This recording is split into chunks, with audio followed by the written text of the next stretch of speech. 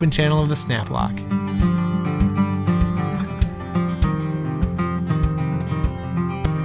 Now insert the new tap wire into the terminated channel of the snap lock, making sure the wire is touching the blocked end of the channel.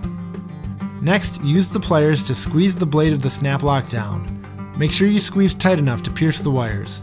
This action will create the connection between the two wires. Double check to make sure that the blade of the snap lock is all the way in place.